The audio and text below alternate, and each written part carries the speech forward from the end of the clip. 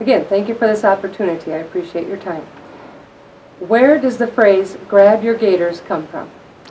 Piece of cake.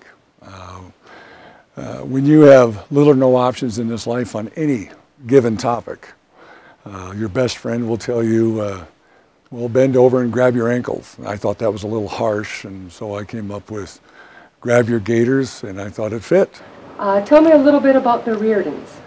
The Reardons, they're my favorite cartoon, three-generation family I created just so we could get their opinion about where this country's headed. Okay.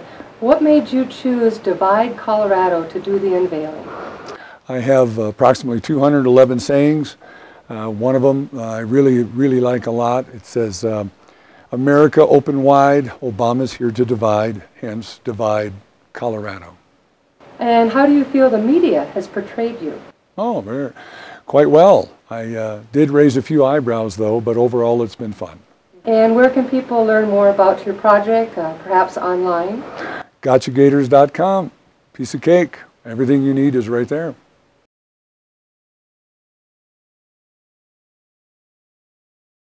Tell me some things Obama has done wrong, or perhaps how is he a socialist? What he's done wrong is everything in my mind, but in his mind, he's done everything right.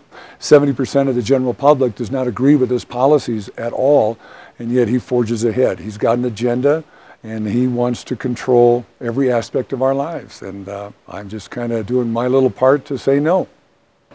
And how do you think we can stop it? Educate the general public. It's all about the power of the vote, conservatism, personal responsibility. Okay. And if any, who are some local leaders who play into Obama's hand? Or anybody that's for big government, period. Conservatism wants limited government and personal freedoms and liberty.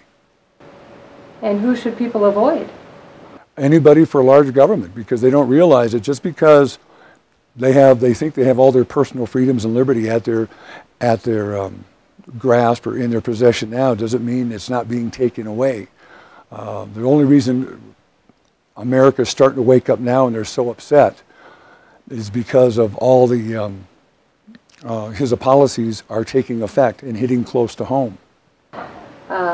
What will happen here in the U.S. if we don't get rid of the socialists?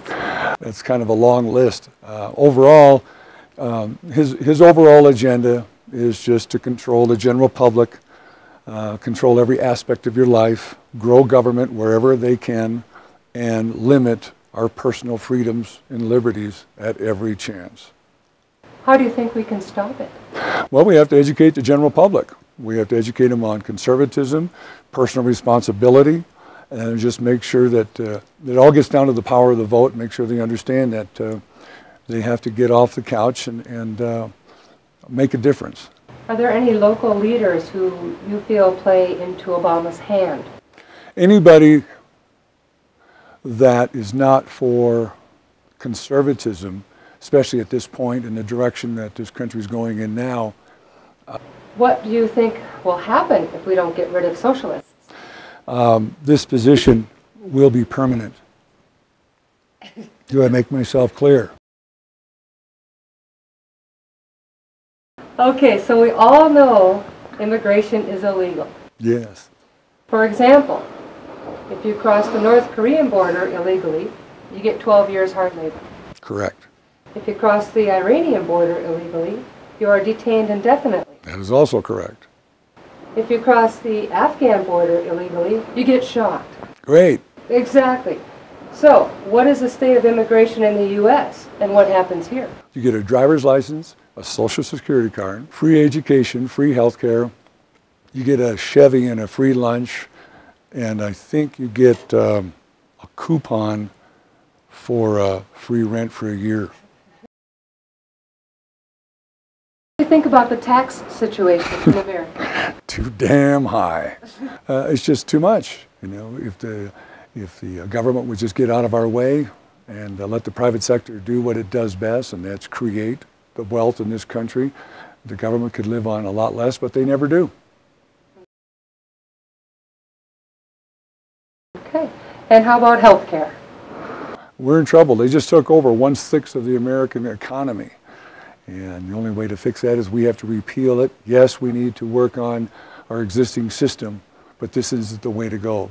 Big government's a monopoly, and when you have no competition, all you can do, you're not going to get good at anything if you have no competition. Okay, we'll watch for you in Divide, Colorado. Oh boy.